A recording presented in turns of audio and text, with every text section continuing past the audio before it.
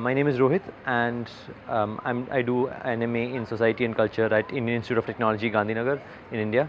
And as a part of an MOU between my institute and ISCTE, I've been here for the past 2 months doing an internship. I worked under Dr.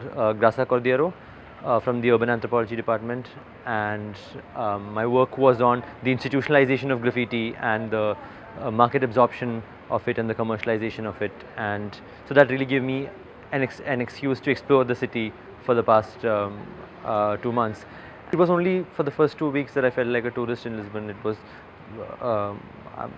I grew climatized to the city very well, and the city was alien to me with regard to the language and with regard to the organization of it all. Like perhaps because of these globalized networks, I got climatized to the city very soon, and even as a part of my work, I met a lot of graffiti artists. I met a lot of content which was new to me, and it helped me a fair amount as an academician and as a person, like the whole experience, right?